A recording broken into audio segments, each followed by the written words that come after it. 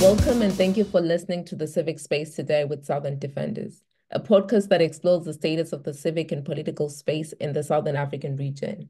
We unpack critical issues that shape the space. My name is Mandata Mlojwa and I am your host. On Sunday, February 4, the President of Namibia, Hage Geingob, succumbed to cancer and died at the age of 82. The nation and others outside continue to mourn President Geingob and reflect on the legacy of his leadership. In our episode today, we join the people of Namibia and are excited to host Ester Simon, a phenomenal young woman who served the president as his youngest advisor in the high-level panel on the Namibian economy. We hope to learn more about the President's Youth Focus and the experiences of youth leaders in various capacities that got to serve in his tenure. Esther, our sincere condolences, and thank you so much for joining us today. Thank you very much, Mantate, and it's an honor to be with you on this podcast this evening. In all our episodes, we ask our guests to define themselves. So who is Ester Simon? It's a tricky question. Profoundly, probably I would want to identify myself as a youth leader without any boundaries, very articulative in the space of education, served as president of the National Students Organization, served at continental level with the Southern African Students Union, continental level with the Pan-African Female Youth Leaders as the president, and currently with the Global Campaign for Education as a board member representing youth and students.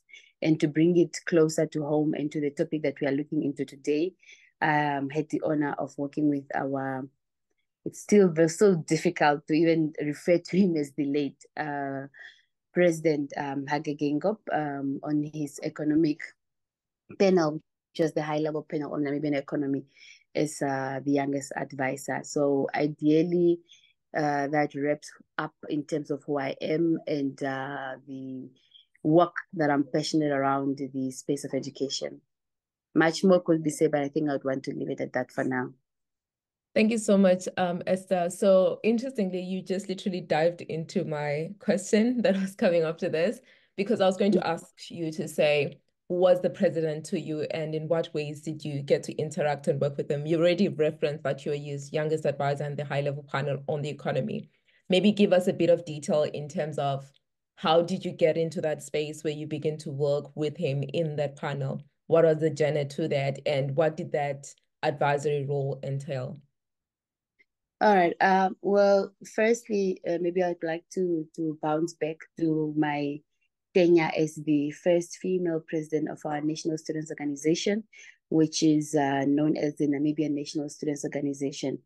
While I was serving with NANSO as the president, I had a very important sort of resolution which we took, which spoke to access to quality education, but we identified it to be free education.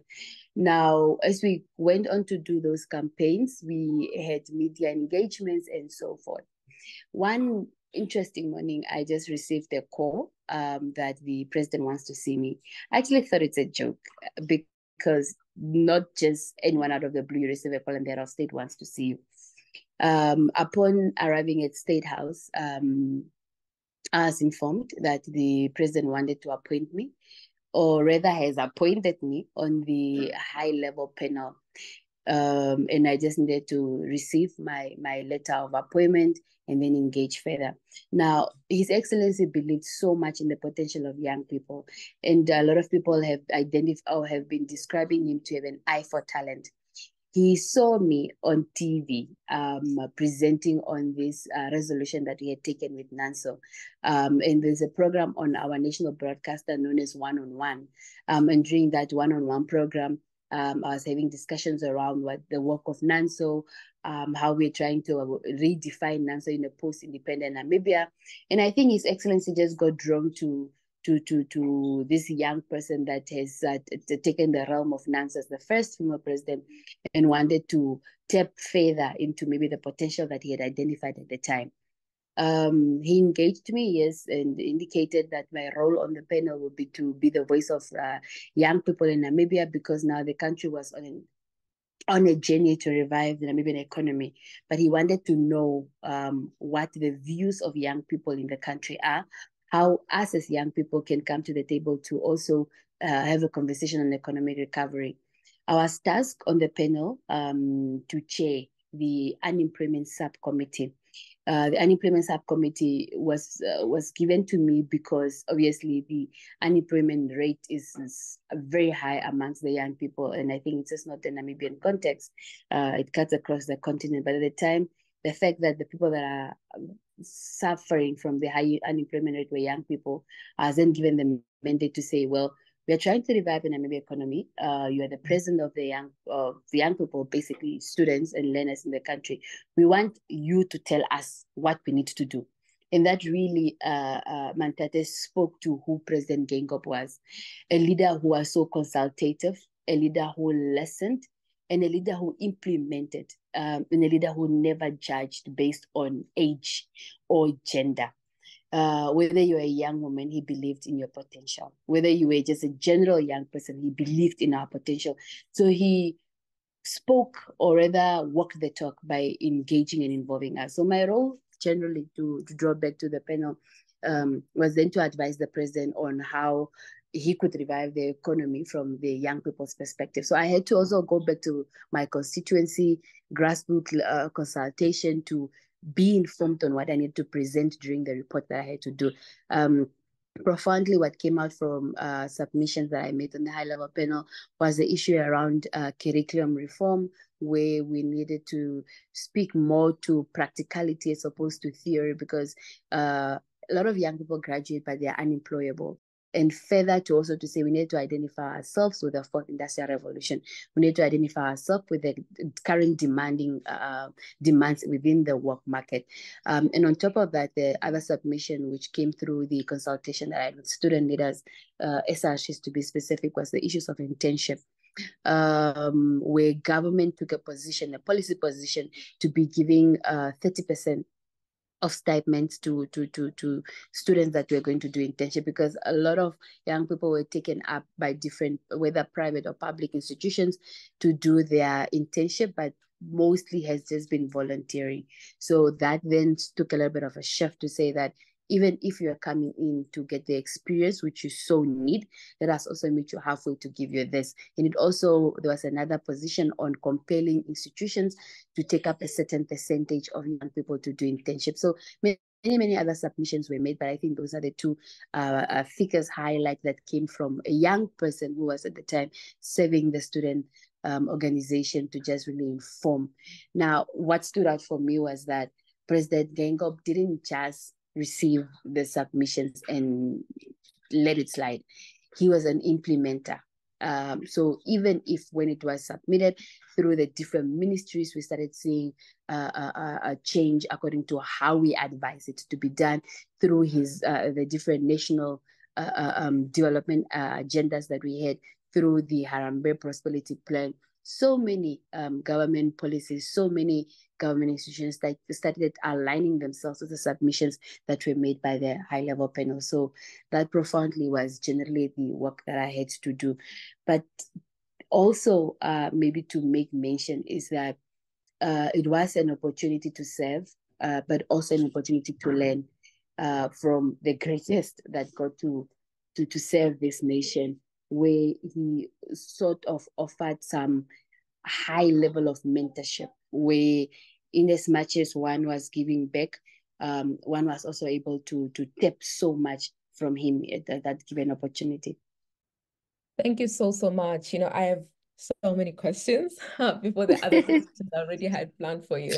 But I think I find it very interesting and also just refreshing to just listen to you talk about, where he saw you and the action you took to identify you and bring you into a space that was meant to benefit young people. But beyond that, also thinking about how you're brought into a space where you're able to go back to the young people, engage them, and then bring back their issues and their thoughts around what could be done, and also seeing that translate into action. I think it's very refreshing to kind of see it, start from like A, B, and it's going to C.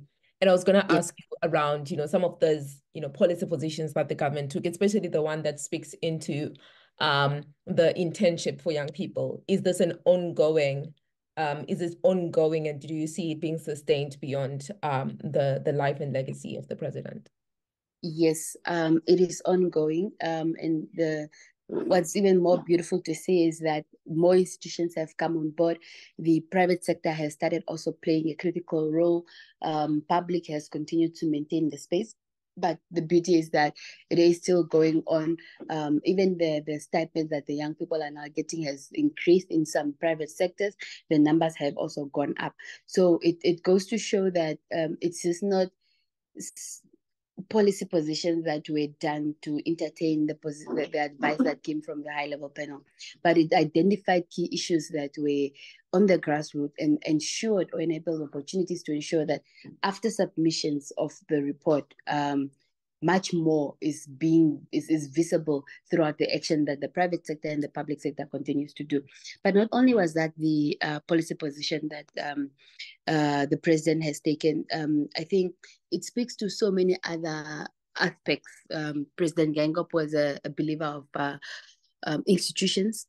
He believed in the ability to run the state freely. And he had so much policy positions on different key issues, whether it's land reform, whether it's anti-corruption, whether it's economic recovery broadly that we spoke about, and even youth empowerment, I think, which is the center. But very profound is his views and position on education. And when we reflect even on his own life, President Geingob is a son of farm workers. And many times he always says that it's through education that a son of farm workers is able to become a head of state. So because of his own testimony and his own life experience, he believed in the power of education so much that he ensured that when he took office, basic education became free. And even the discussion around wanting to make sure that education is free until tertiary level, he believed in it, but tasked us even at the time to say, okay, if we are to make education free, how do we do it? What are the practical steps? Go back and do research, right? And even throughout, we came to see that throughout budget, the education budget kept increasing. The budget that went to the organization which is known as NASFAF, which is tasked to be the one that distributes student loans and bursaries, kept increasing. That goes to show the kind of leader that we had that believed so much in education and ensured that throughout his policies, throughout the budgets, he put his money where his mouth was. In terms of corruption in the country, he was also very, very adamant around it. And the president also made fighting corruption a priority, introducing quite a number of measures to ensure transparency, to ensure accountability, and also just good governance. This includes the establishment of the Anti-Corruption Commission, which was sort of a body that was introduced to fight corruption and ensures that it strengthens the anti-corruption legislature within the country. So we will never stop talking about the beautiful work that he has done as a country's president and these different bold decisions that he made. Around youth empowerment, President Geingob has defined the odds. He broke glass ceilings. He had the entire nation or the entire continent, the entire world on a standstill. And for them to just twist their heads and look at Namibia, where throughout his governance structure, when he took office, firstly, what he did is throughout when he was appointing advisors in his private office, President Geingob had a youth advisor. When he was appointing different advisory committees, I am just an example of so many other, where it's a high-level panel that is advising him, a head of state sitting in his head of state chair, listening to a 24-year-old, advising him on how he could better govern the nation around economic recovery, around how to engage young people. He, throughout his tenure, was the first president to ever appoint a youngest deputy minister at the age of 22. We even got to see having members of parliament at the age of 23. In fact, with his demise, we've seen the deputy minister being appointed now as a minister That's the legacy that President Geingob left behind. A true believer of the potential of young people. But he just didn't believe in us from a distance. He brought young people closer. He brought young people on the table and said, this is where we make the decisions. We want you to be engaged. He really gave meaning to youth engagement.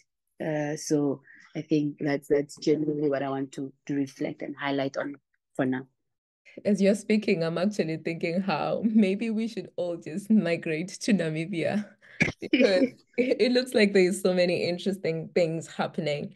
And I think that's very refreshing because I think a greater part of conversations around, Africa and governance, there is a lot of like negative things happening and the conversations are never this refreshing. So I think I'm very excited to see that, you're speaking very well of your government and your leadership and actually buying into the vision they had and also seeing how they're fitting young people into it.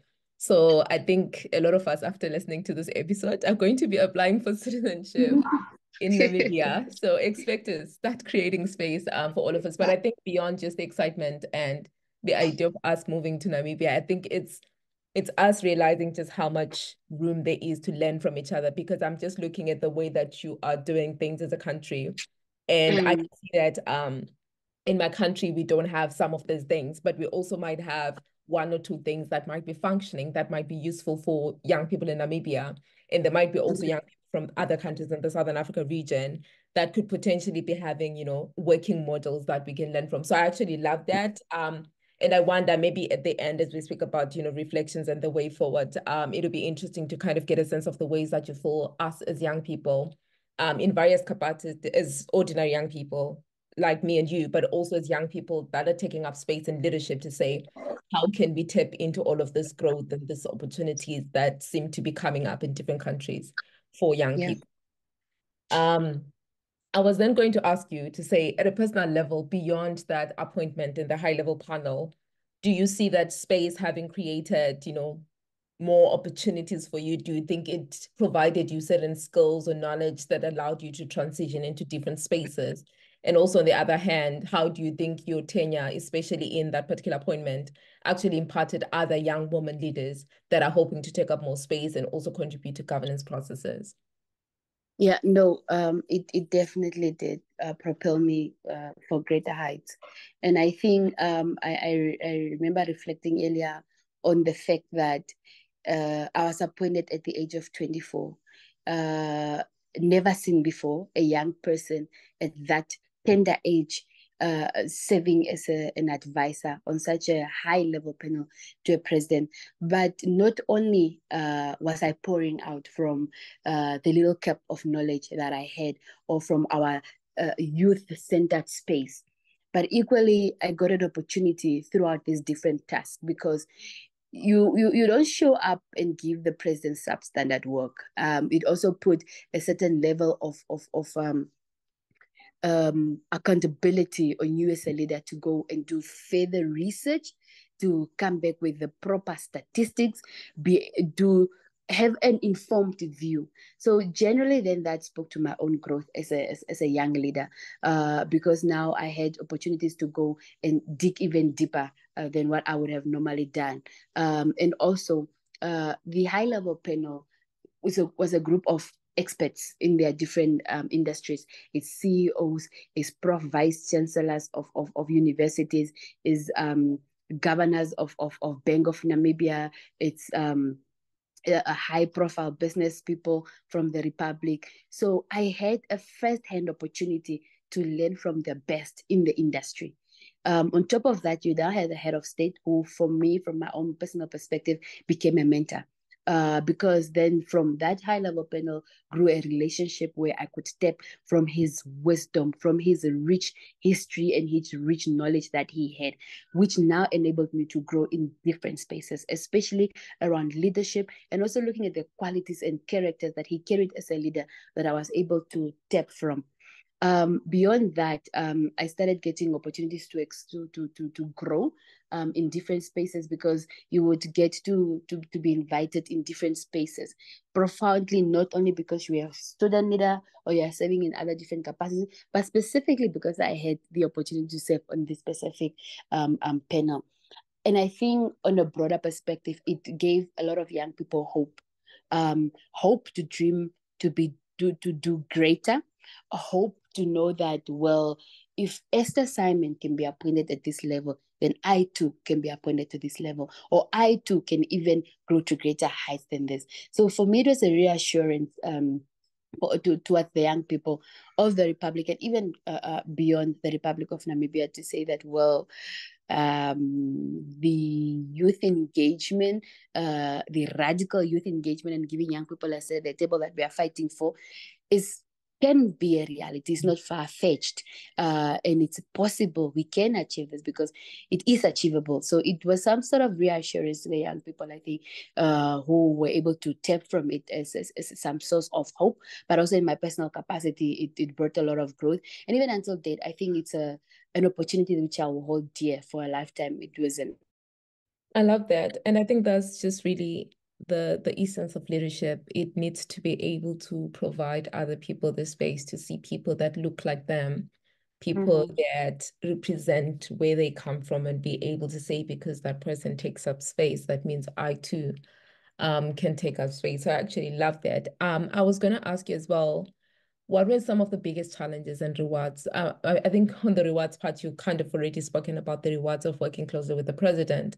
But what would you say were some of the challenges that may have come with that encounter? It could be challenges at a personal level, to say, how did you show up and find yourself measuring up for the task? But also you mentioned that you went back to young people to engage them. What were some of the challenges associated with the work that you're doing, and potentially just with working with the president?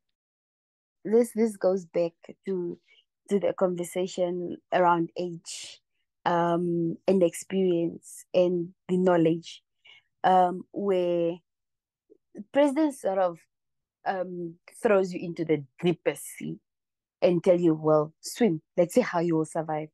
And I think I would just not speak from my own context, being appointed on the high level panel and given such huge national duties. But I'd want to speak to also to include how many a times as young people, when we speak about the need to be involved, nothing for the youth without the youth, it also goes that there's an important aspect that we need to consider it always, and that goes back around the experience, around the know-how. Yes, in our own right, we sometimes identify ourselves to have the experience measurable according to our ages, but sometimes you're given such a huge national mandate, that you're just not only speaking for yourself as a young person, you're not only speaking for your constituency, for example, the students, given the context that I was coming from, the student activism background. Now you are told to say, well, this is the crisis at national level. We want the voice of young people to feature here. But Ester Simon as an individual cannot collectively speak alone for the young people without consultation. So the biggest challenge was for me to be able to gather the thoughts, and views and opinions of other young people, because as a representative at such a level, it would be me doing an injustice if I was to only speak of my own thoughts and my own views.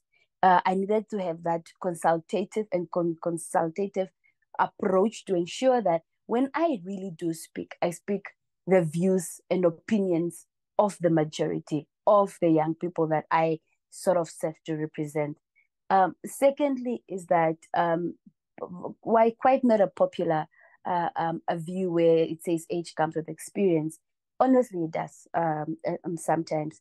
And I would want to say, as a young person at the age of 23, given a mandate to say, we want to revive the Namibian economy, how do we do it, right? My background is not economics. My background is not finance. I'm coming much more from a linguistic perspective, literature, communication, law. Now you're given figures, it's numbers. So even I had to go an extra mile to do research and understand the language in the room. When we are talking about much more financial terms, how can I relate it in my own context as a young person to say, oh, okay, from my point of view, I think this and this is doable in this context. So the challenges that I experienced was around the experience not matching up, but I think I had to pull up my socks, and that's also what comes with leadership, the ability to go the extra mile to show up fully, and being able to not underrepresent but to represent to the best of your capabilities. So the second challenge maybe really was around gathering the broader constituency perspective on key issues that I needed to speak to. Now, coming from a much more religious background, or even let me use the notation of culture, where the young person, you sit and you listen to the elderly person speaking to you. Now it also comes to challenge you, the little cultural beliefs that you are instilled in or that you are brought up with, to say now you are the chair of this subcommittee. You have your pro vice chancellors, for example, as your secretary, and you need to instruct them to say, well, I need you to take minutes, I need you to respond to me, I need you to get me statistics on this and this and that. But again, it goes to show that it's some level of grooming where you sort of needed to break through that shell, and be able to respond to a task, or rather to respond for duty. So it brought challenges which were also very easy to deal with, but it just needed it needed the willpower, and the drive and the zeal to want to show up fully for me to be able to attend to these challenges. So I think from a broader perspective, as young people, most of the times when we maybe go out and in our activism spaces, fight for this spaces, demand to be in the room, we also need to know that it comes with a responsibility to go an extra mile. It comes with a responsibility to represent, to show up fully, and not to underrepresent. It comes with a responsibility to understand the accountability aspect that comes with serving at such magnitude. And I think our activism should always be accompanied by the willpower to show up fully.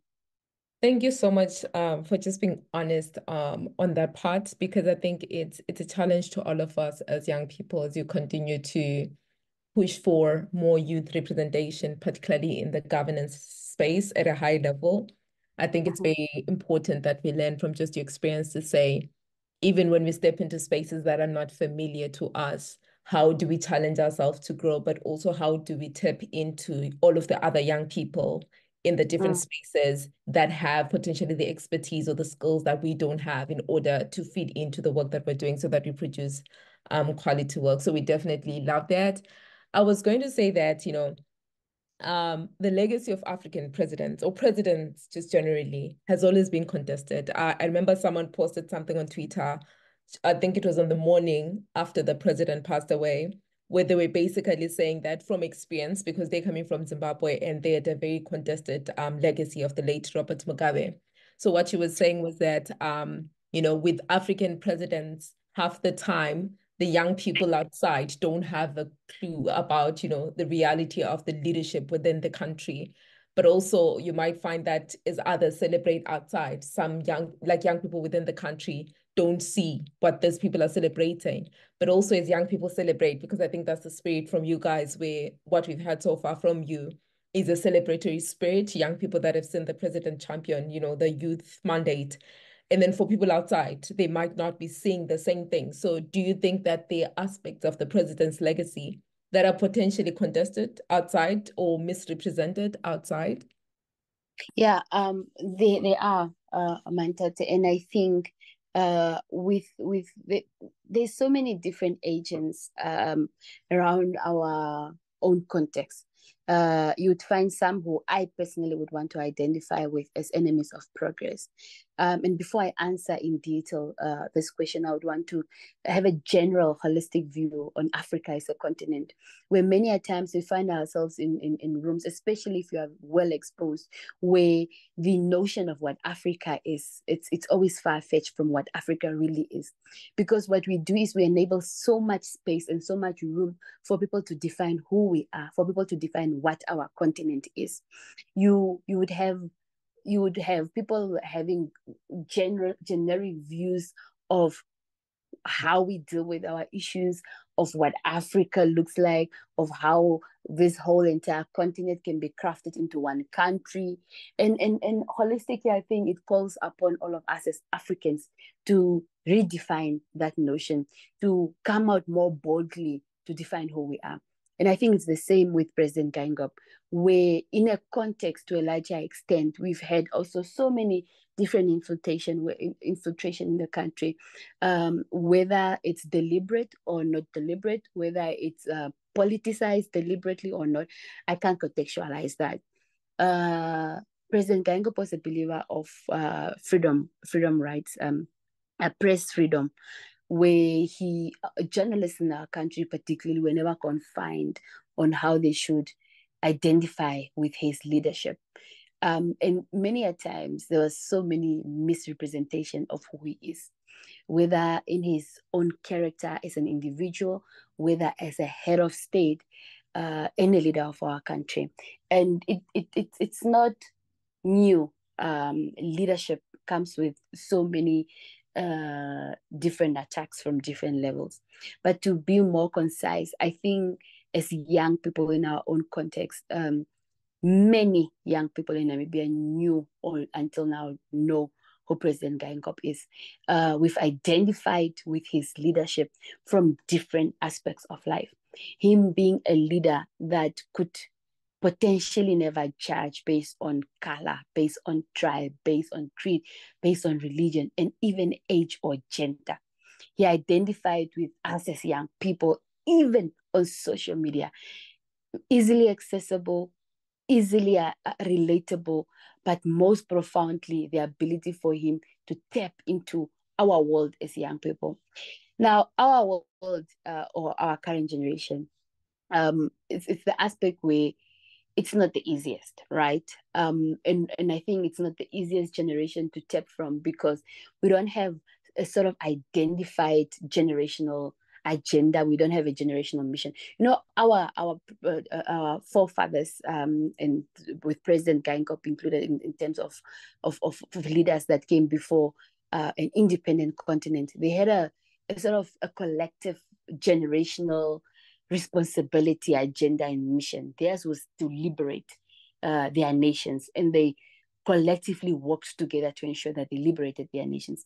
Now, ours, it's quite not very clear. Some feel the need to fight for access to quality, free, relevant education. Some feel the need to fight for social progression. Some around sexuality. Some around peace and security. So why am I zoning this in a broader context is to bring it back to the question of identifying with who he was as a leader, most profoundly as young people in our own country. And I would want to zone that because there are some, honestly, that are zoned off from the broader picture of what's happening. And there are also some, which I would want to contextualize as the majority, who really are engaged, involved, and understand. And for those that are involved and engaged and understand, have a broader picture of who he was and celebrate his legacy, celebrate his leadership, celebrate the principles and characters that he stood for. But bringing in a little bit of the global view or the general outside view and how many a times there's always a cohesive attempt to sort of drive a little bit of a different narrative as opposed to what is really on the ground, which many a times is encompassed with how media tries to project somebody. This is where you would find a little part of few young people unable to draw really from who he was because there is an outside view there's media that is trying to paint a picture which in my context isn't necessarily how it was. Sometimes it's even just a headline, Mantate, which you have a completely different headline. When you read the newspaper article, it says completely the opposite of what the headline was. And you'd find that some young people would go and read the article. Some would just read the headline and they would leave it as such. And I really, really, really so many times have seen how President Geingob has been misunderstood because there was a certain pushed notion to sort of misrepresent his persona. But the beauty is that the broader picture of who he was succeed and overrides the little small narrative of wanting to maybe not have him reflected as a original statement that we had, who was a leader of the people. And even now with us losing him has gone to show how much he was loved, has gone to show what it means for him to be a people's president. President Geingob is loved by his people. President Geingob is appreciated by his people. So many young people, youth and old, black and white, male and female, child, all the elderly people, everyone is so touched because we believed in his leadership. We believed in the vision that he had for this country. And even those that possibly didn't see the impact now are starting to realize what we have lost.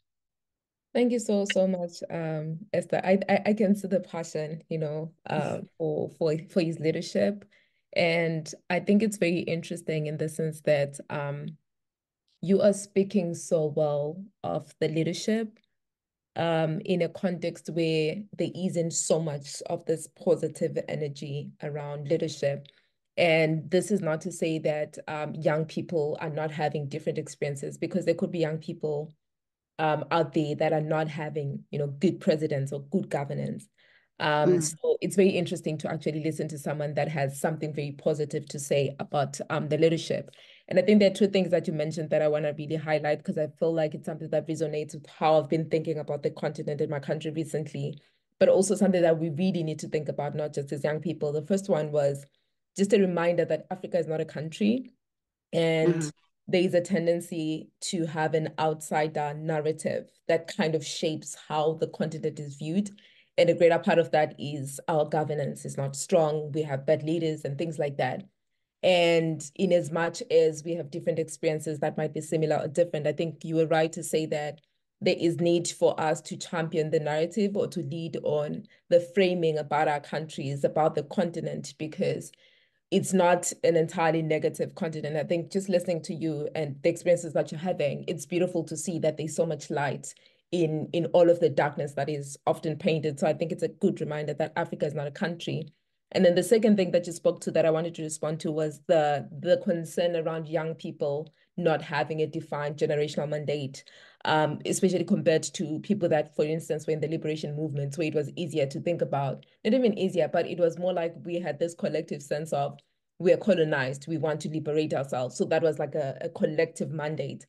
I always like to think about it this way, to say, when we look at ourselves as young people today, picture a puzzle and think of the fact that all of the things that all of these young people in different spaces want are pieces of a puzzle. So the mandate is there. But I think what is missing right now is a space or a process that brings us all together to actually fit in the pieces. So you find that one piece is Namibia defining itself and saying, this is what we want, right? And then Zimbabwe doing the same thing, South Africa, Nigeria, Ghana. And then when we come together, in our different ways, having defined what we're looking to see happen in our countries and the continent, I think it's us just finding ways to fit the pieces together. What's happening right now is the pieces are everywhere. The reason why I look at it that way is because I think it's very important for us as young people to honor the fact that it might not be cut out to say we want to liberate ourselves from colonial movements, but there's so much we want to liberate ourselves from. There's so much that we want to grow our countries to, the continent to. The difference here is, how do we come together and find places where the pieces that we carry actually fit? So we do need a generational mandate. We have pieces of it. We're just needing to find ways to put it together. So I think that's very important. And then the last thing I'd say too, but there's something else that you mentioned that I think is very important, is just the need for us to go beyond the headlines. I've seen the same thing where you see a headline that says something totally crazy. Sometimes it's just this clickbaiting where people want people to get excited about things, but when you get inside, it's a totally different thing. So it's very important for us to begin to engage with, news articles in their complete sense, and then be able to then, provide our critical analysis beyond just that headline. So that is very important.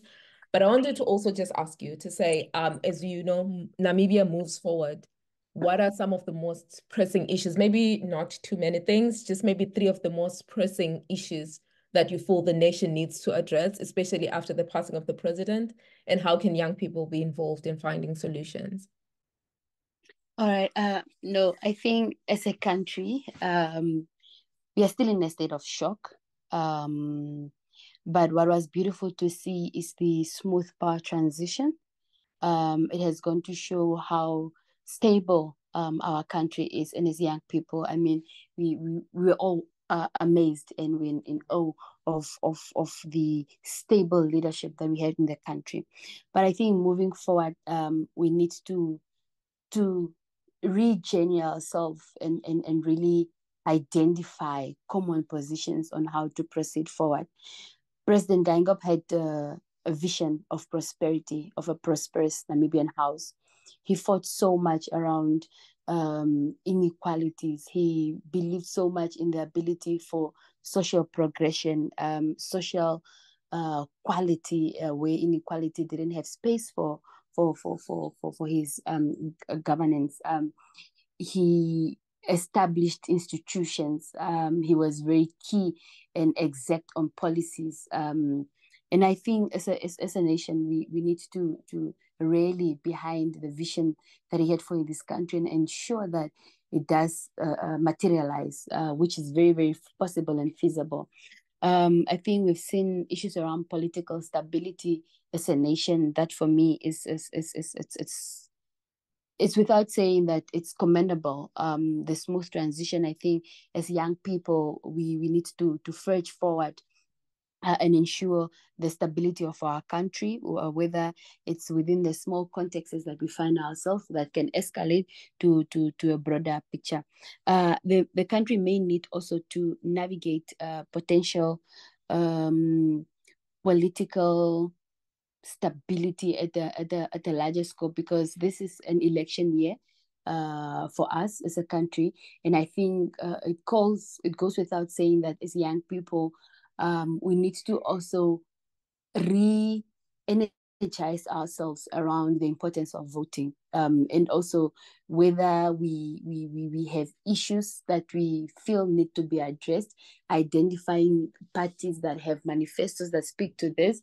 I think it's important throughout the scope of the year. We have sufficient time to ensure that we bring ourselves closer to these different manifestos that are presented. We are able to identify our issues as young people and which party addresses and speaks much more closer to what it is that we need to ensure.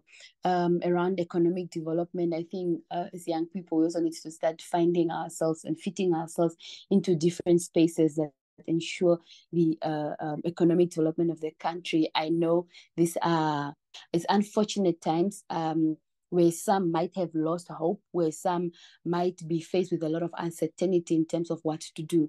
But for me, I think there's still so much hope.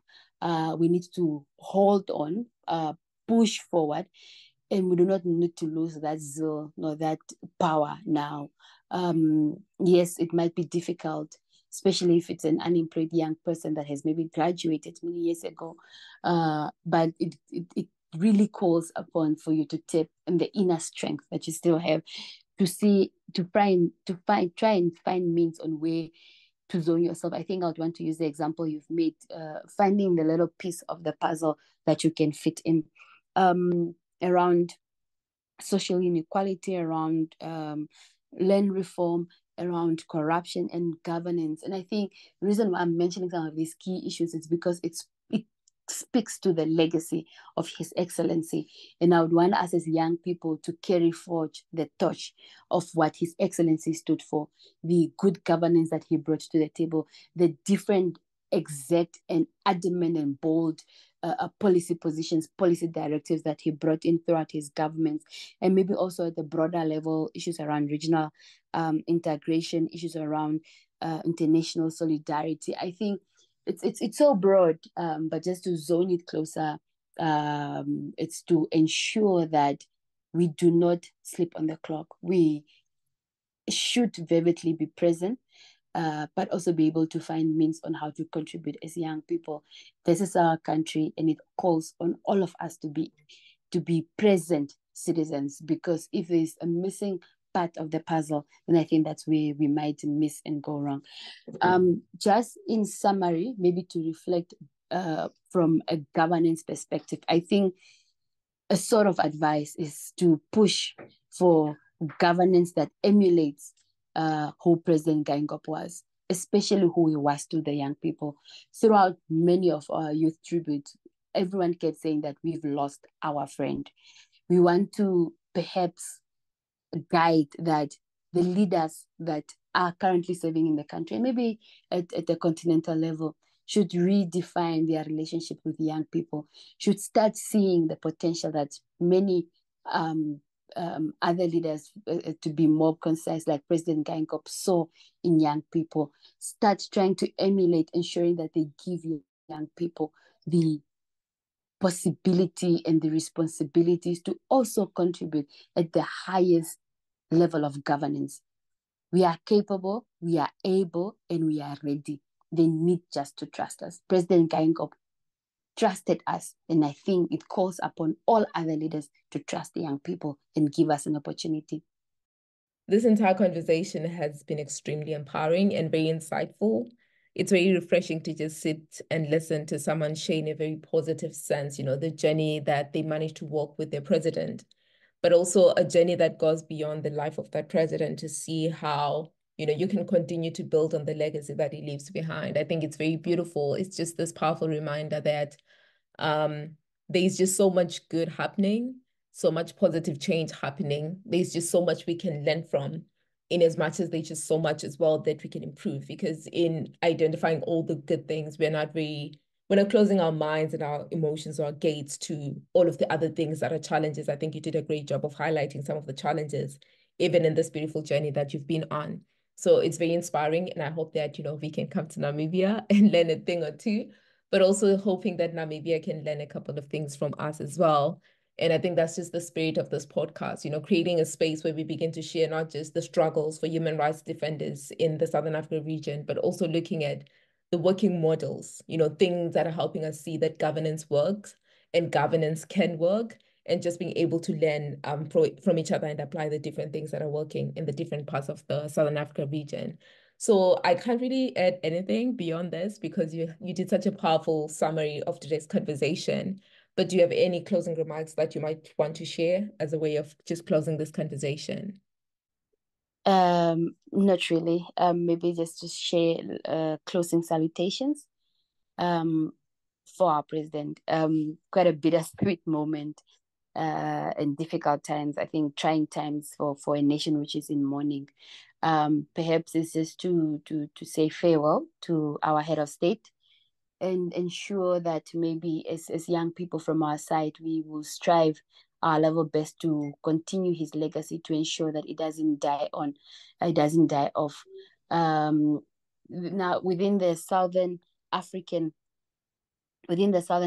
context, we like making a lot of chants, and I'm sure you can attest to that. It's just that I wouldn't have an audience beyond the podcast to respond, but it's probably just to say, Viva Comrade Hage Geingob, Viva.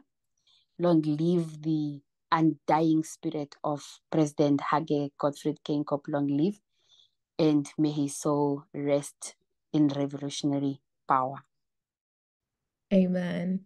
That's just beautiful. And I really have nothing else to say on top of that. I hope that, as a country, that we are celebrating with you, because I think it is actually a celebration. of a journey and a life well lived from what you've shared with us. And our sincere condolences. And we hope that, as young people, like you said, you continue to stand in the shoulders, of the legacy that he leaves behind for all of you. So thank you so much, Esther, for joining us today and for this powerful conversation. And a special thank you to all our listeners. Would love to hear your feedback and thoughts on today's episode.